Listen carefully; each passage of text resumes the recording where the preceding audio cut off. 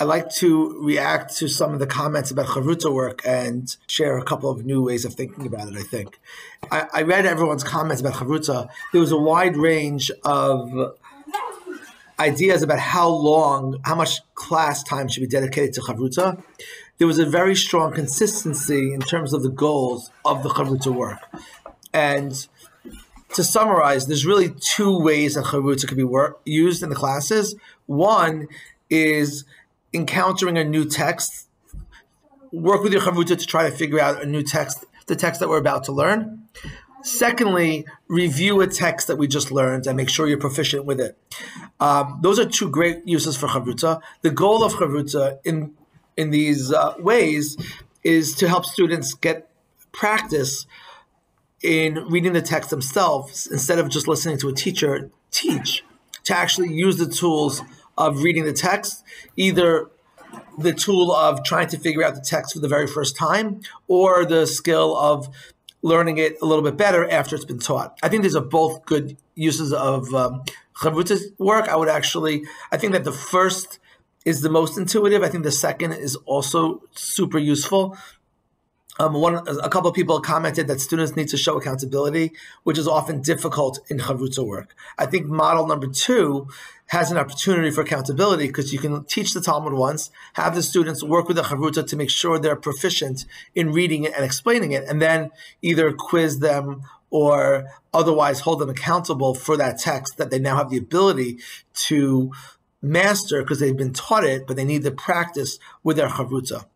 I'd like to suggest just 2 other ways of using chavruta, which I think are really useful and different.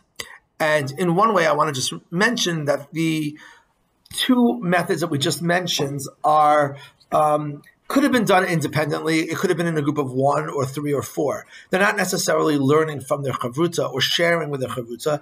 They're just learning it on their own, and it's good to do it with a friend rather than yourself. Okay, so 2 other ways.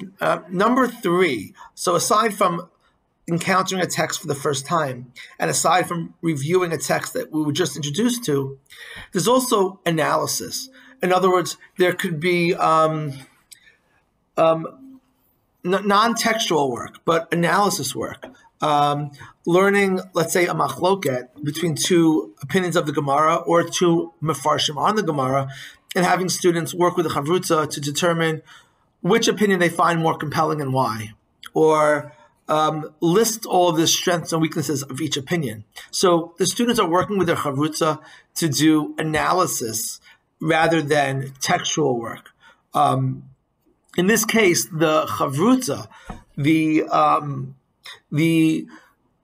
work with the chavruta is meant to learn from each other because they might have different opinions. You might ask all the students after you learn a machloket, who agrees with opinion number 1, who agrees with opinion number 2, and match up someone, let's say, from opinion 1 and opinion 2, and have them discuss the strengths and weaknesses of each opinion. So they're doing analysis together, and they're learning from each other in terms of each student has an intuitive view one way or the other, and they're sharing that with each other. Another pitfall for chavruta is that students often feel that if the chavruta work is going to be summarized in the full class later, then they don't really need to maximize on their chavruta time. In fact, they can take a break, hang out with their chavruta, and whatever they need to know for the test or for the course will be reviewed anyway.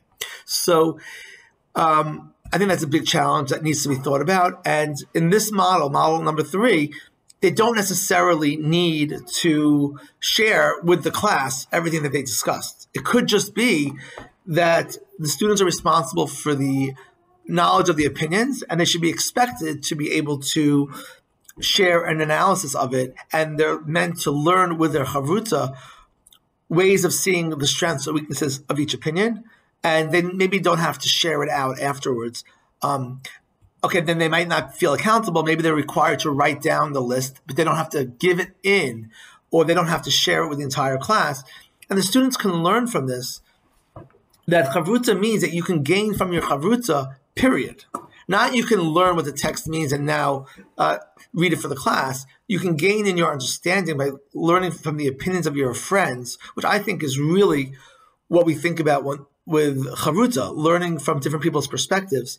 They can learn from each other for 5 or 10 minutes, be responsible to make a list that the teacher can look at it or collect it, but not necessarily shared with the entire class.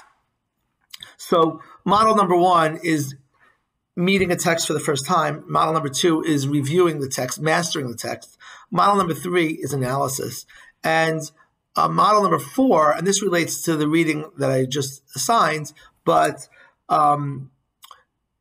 learning meaning from the text. And this is a broader conversation about meaning and whether the text that we're learning can have meaning, but hopefully I think it does in some way.